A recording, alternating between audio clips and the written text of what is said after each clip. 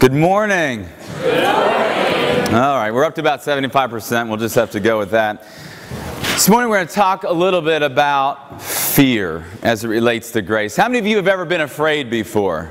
All right. As much as we like to think that we might be tough or strong, if we're really honest, all of us can admit this morning that there's been times in our lives where we have dealt with fear and we've been afraid. In fact, there are over 520 documented phobias. How many of you have a phobia? All right. Several of you. All right, there's all kinds of phobias. It's really interesting to look them up and see all these sort of weird things that some people are afraid of. But the word phobia, it is a form of fear, but this is what the definition of phobia is. A phobia is a form of fear which storms your mind and shakes your confidence. You lack the courage to face specific situations in life. Now just think about that. It says you lack the courage to face specific situations in life. Here's the thing. Whether or not you have any phobias or not, whether or not I have any phobias or not, there will be times in this life where you will feel like I cannot face what's in front of me. You'll have times in life where you come across circumstances. Some of you might be there right now. Some of you have been there before, and all of us, every single one of us will be there at some point in our life where you will run across circumstances. You will run across a situation that you feel like it saps your confidence and your courage, and you will not know what to do. And it's in these moments that we have to ask this question: what does God have to offer for me in this moment? What does God have to say about how I am to handle this situation? What does God have to offer me when I'm weak and when I'm afraid? I mean, yes, He saves me and I'm going to heaven one day, but what about those moments in life where I'm terrified? What about those moments in life where the circumstances of life seem so big that they feel like they're going to crush me? What does God have to say about that? What happens when we feel weak and overwhelmed? Well, to answer that question, I want us to look at 2 Corinthians chapter 12 this morning. Because the Apostle Paul, who knew God in such a great way, he had this amazing conversion. Remember, on the way to Damascus, God intersects his life. Jesus appears to him. He commissions him to take the gospel to the world. But even Paul dealt with things in his life that overwhelmed him to the point where he did not know how to handle it. And so let's look at 2 Corinthians chapter 12, and we'll begin by looking at verses 7, just 7 and 8 to begin with. And just a quick background here. Paul is appealing to them about his credentials. He's writing to the church to correct some things, some false teaching that was infiltrating the church. And just to remind them about why he had the authority to do this, he not only talked about his position as an apostle, but he says, God gave me this vision, this experience about 14 years ago where I was caught up into heaven, or else it was a dream. He says, either way, I don't know, but God gave me this experience where I saw Him in His glory, and I saw heaven, and I saw this amazing, amazing thing.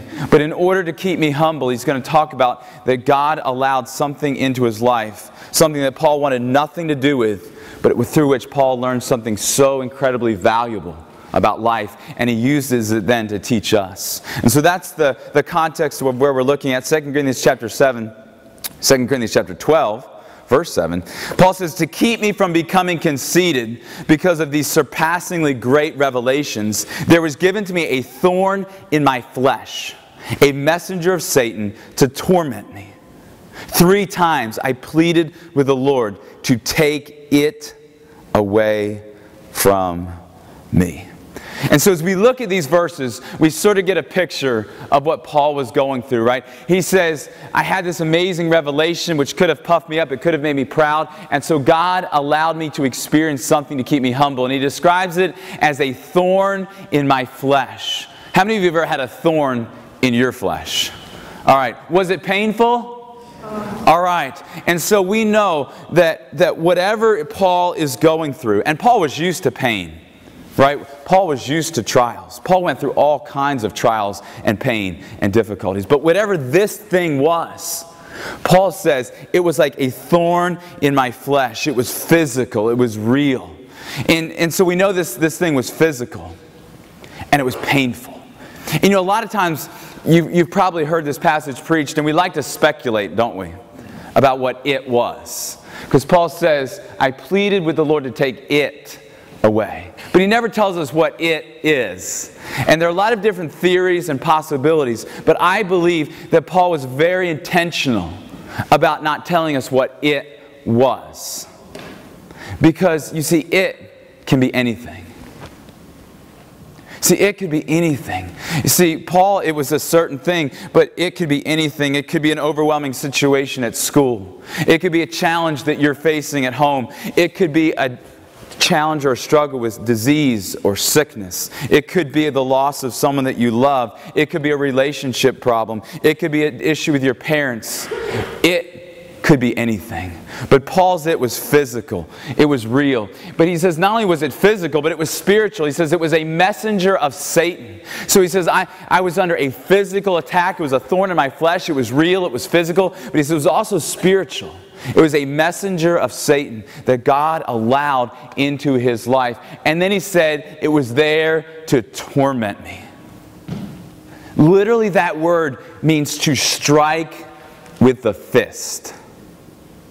How many of you have ever been struck with a fist? All right, wow. I'm not the only one. I remember there was a time in elementary school where I got struck by a fist. I had said something to someone that I thought was quite smart and clever, and they thought that it deserved a strike with a fist. And it really did deserve a strike with a fist. It was painful. Paul's it. We don't know what it was, but it was physical, it was spiritual, and it was exceedingly painful. You see, in life, you and I are going to find situations where we come across situations that are physical, they hurt us, spiritual, there's a spiritual attack, there's things going on in our life, and it will be painful. And Paul said, 3 times, I begged God to take it away. 3 times Paul says, I begged God, I pleaded with God, God, take it away. Have you ever been there? I've been there. Where there was something going on in your life, a trial, a problem, a hurt, and you just wanted God to take it away. And here's the thing, you know He could. Right, we just sang about it, right? He caused the lame to walk and the blind to see. He raised Lazarus from the dead. He raised Himself from the dead. There's nothing that God can't do. There's nothing that His power cannot accomplish. And so Paul knew that God could take his it away. He knew that God could remove this it from his life. Whatever it was, God could do it. And so Paul begged and he pleaded with God to take it away, but God didn't take it away. You see, sometimes God doesn't take it away. And we don't always understand why God doesn't take it away. But it was in God not taking Paul's it away that Paul learned something about God and learned something about his walk with God that he would have never known otherwise. And not only did Paul learn this, but he shared it with us. And it's something that all of us need to realize. And that's this. Paul learned that God's grace was sufficient. God's grace. Look in verse 9. We'll get there in just a moment. But he says, my grace. He says, God's answer to my asking Him to take it away was this. My grace is sufficient for you. 6 words that you will absolutely have to cling to in life, and you might need them today. My grace is sufficient for you. To be sufficient means to be filled with unfailing strength. You see, you're going to have situations in life where you say, my strength is gone. My strength is failing. But God's strength is unfailing, and His grace provides us with unfailing strength to handle anything that comes our way. We sang "'Tis So Sweet to Trust in Jesus" last night. It was written by a woman named Louisa Steed. She was from England, but she had moved to the United States to study and to prepare for missions. She wanted to be a missionary, but she had some health problems that seemed to prevent her from doing that. But she got married, and she was living here in New York, closer to the coast. And she had a daughter. And one day they went to the beach, her husband and her daughter. And while they were there, a young man began to struggle in the water. And Louisa's husband went out to try to save this young man. But in the process of trying to rescue him, they both drowned as Louisa and her daughter watched helplessly. This was in the late 1800s. It was very hard for a woman to find work or a job, and so she struggled to provide food for herself and her daughter. But God always met their need, even to the point where sometimes they had nothing left, and they would come home and find groceries on their step. And Louisa came to a place where she realized that God's grace was enough, that He allowed her to walk through some painful circumstances, but His grace was enough to take care of them. And that's why she wrote, "'Tis so sweet to trust in Jesus," just to take Him at His word. That's why she was able to write those words, because she experienced it. And eventually, she was able to move to the mission field, and she served God in South Africa. She met a man there and married, and they served God together. And she experienced God's grace. Her daughter married D.A. Carson and served God greatly with her life. But it was in this absolute moment of weakness that she realized that God's grace was sufficient for her. And then she said, "Oh, for grace," what? To trust Him more. God's grace sustains us because God's grace is sufficient. Look at verse 9. Paul says, "My grace is sufficient for you." He's writing this, but this is God speaking. "My grace is sufficient for you. My power is made perfect in weakness." You see, it's in our weaknesses that God's on me. That's why, for Christ's sake, I delight in weaknesses. See, it changed Paul's perspective when he got God's answer. He says, now I look at my weaknesses differently. I look at my situations differently because I see that these are opportunities for the matchless grace of God to give me power and strength. I delight in weakness, in insults. Boy, that takes a lot to say, doesn't it? I delight in insults, in hardships, in persecutions, in difficulties. For when I'm weak, then I'm strong. What does God have to offer you when you're weak and when you're afraid? He offers His grace. His matchless, unlimited, sustaining grace. And His grace strengthens us. And here's the thing. I don't know what it is for you. I don't know the depth of your struggle or your hurt or how overwhelmed you might feel. But I know something. God's grace is bigger than your it. God's grace is bigger than your it. Whatever it is, God's grace is bigger. And His grace is sufficient. David Jeremiah said it like this. He says, "The weakness of humanity is the proper container to glorify God." Isn't that a great thought? The weakness of humanity is the proper container to glorify God. That it's in our weaknesses. It's in those moments where we feel overwhelmed and we feel like we just can't go on and we can't face it. It's then that God says, "My grace will strengthen you and sustain you, and I will be glorified in your life." His grace is sufficient. And His grace works best in our weakness. Therefore, when it comes to all those things that we're afraid of, all those things that we struggle with, all those things that we don't know how to handle, God's grace gives us unfailing strength. Its grace is bigger than your it.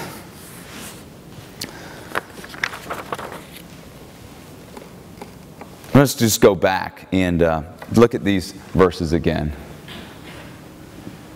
As you're thinking about this, he says, "I came to a place where I will boast about my weaknesses so that Christ's power may rest on me."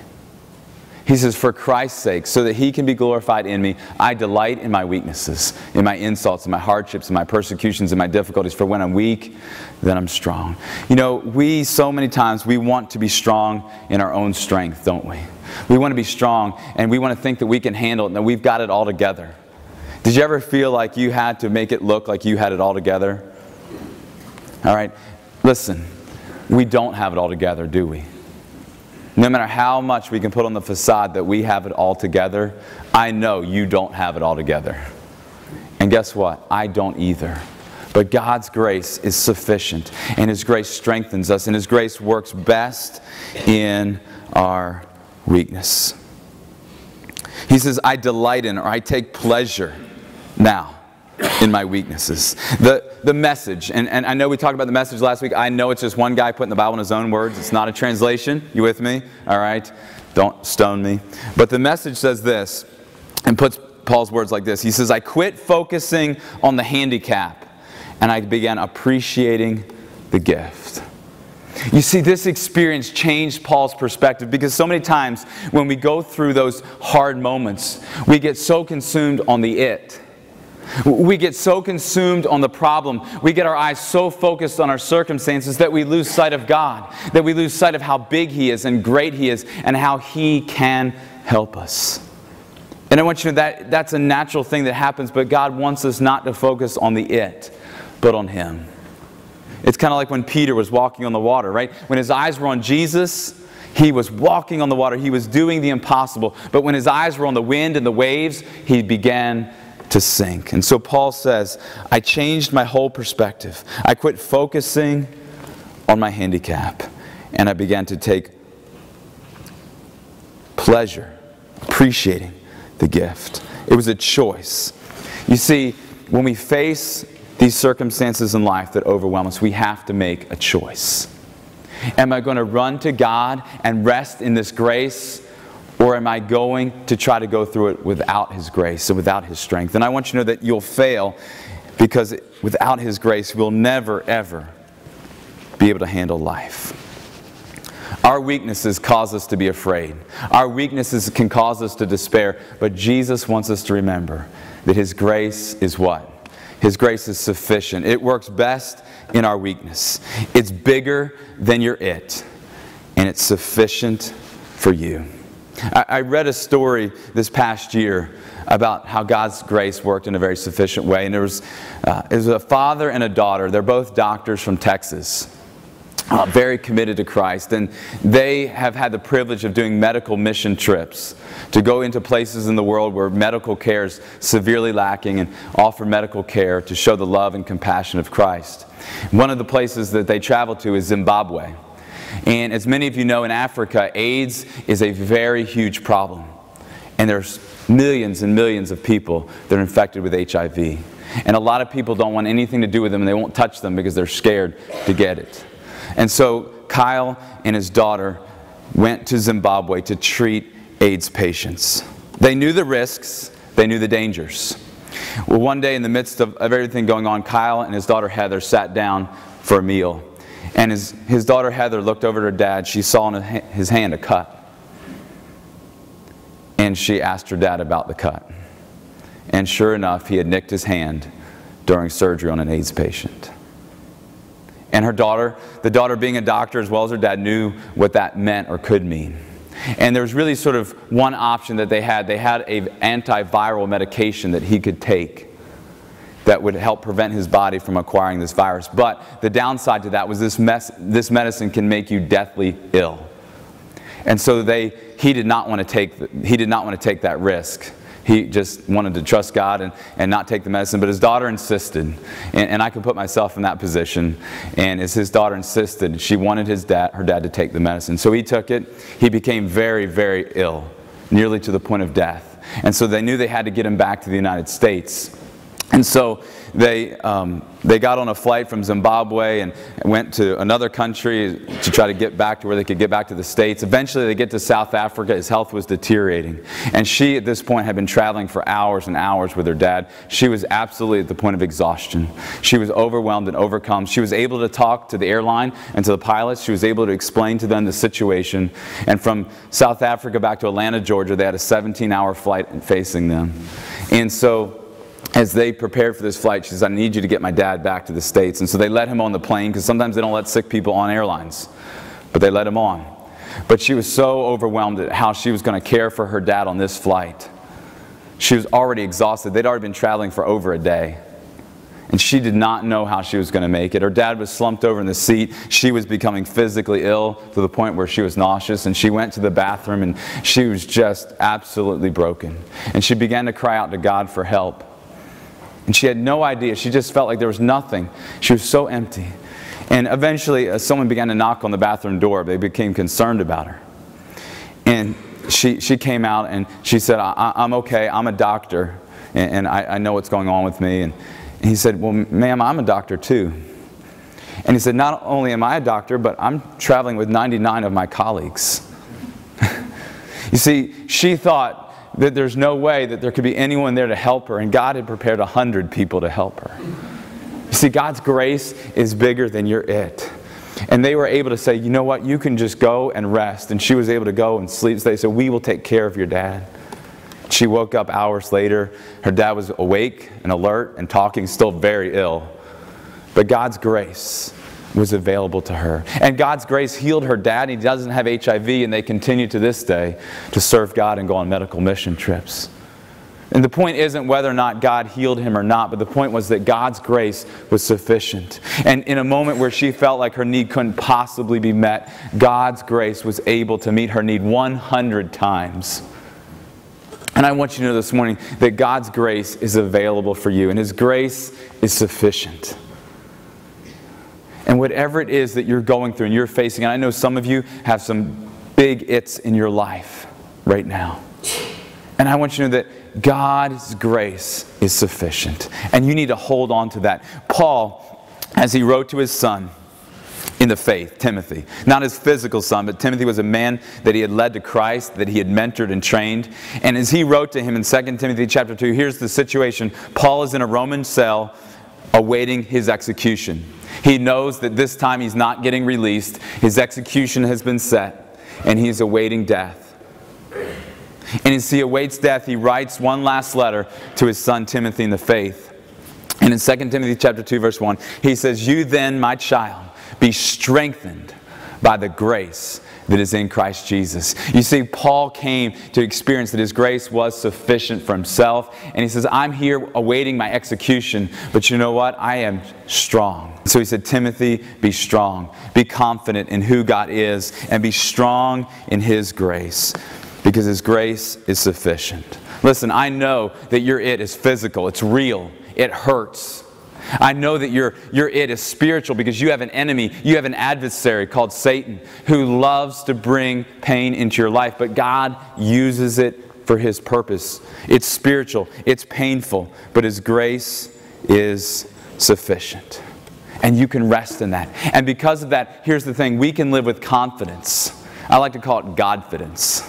Give you a new word for today. Because confidence is really being confident about yourself. And God doesn't want us to be confident about ourselves, but He wants us to be confident about who He is in us, right? And I call that Godfidence. And that means no matter what we're facing, no matter what we're going through, no matter how great the storm, we can live with Godfidence, with a confidence that comes from God, because His grace will give us strength. His grace is sufficient. It's full of unfailing strength. And God wants you to rest in that today. You're going to need those 6 words as you go throughout life. Don't forget them. When you're in the midst of that trial, just remember, God's grace is sufficient for me. His grace is sufficient. Listen, trouble, problems, sickness will always populate your world, but they don't control it. Grace does. Would you bow your heads this morning? And just with no one looking around, and just in taking a moment of reflection, how many of you, and I know some of you have already shared some things with me and with your counselors, but how many of you would just be honest and say, I'm facing a pretty big it right now, and it's overwhelming me, and I really just came in here this morning feeling overwhelmed. Would you raise your hand? All right, thank you so much. I asked you to do that because I just want to be able to pray for you. And I want you to know this morning that although I don't fully understand what you're going through, the God of heaven, the Creator, the sustainer of the universe, He understands and He knows. Jesus was touched with your infirmities. He was touched by your weaknesses. He suffered more greatly than any of us ever have or will. And He knows and He cares about your pain. And in the midst of your pain, He wants to offer you something that you need, and that's His sustaining grace, His sufficient grace. And He wants you to rest in that and experience His power in your weakness. It's your weaknesses, not your strengths, that are the place that God will be most glorified in your life. Father, I just pray for each person here this morning. Father, I know so many of them raised their hands this morning. And Father, I know that they're facing some huge circumstances. And I know all of us will face its in life. And Father, I pray that we would never ever forget that your grace is enough. That your grace is filled with unfailing strength for our weakness and our pain and our hurt and our trials. And Father, I pray that we would remember that you're a God who gives grace lavishly, above and beyond. And may we learn to run to you in our trials. When we're overwhelmed, when we can't handle it, when our courage is gone, when our fear is overtaking us, and when strength seems to fail us. Father, may we look to your unfailing strength. May we rest in your grace. And may we be able, like Paul, to face whatever comes our way with that knowledge that your grace is enough. Father, thank you for giving us this sustaining grace. Father, thank you for allowing our weaknesses to be places where you can be glorified. And we ask this in Jesus' name. Amen.